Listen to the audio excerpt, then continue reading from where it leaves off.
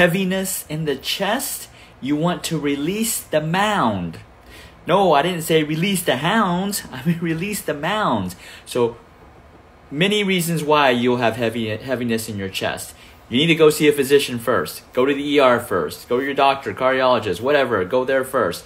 But if you got heaviness, in the meantime, you want to release the mound. So there's a acupressure point, QRA, quick restorative acupressure.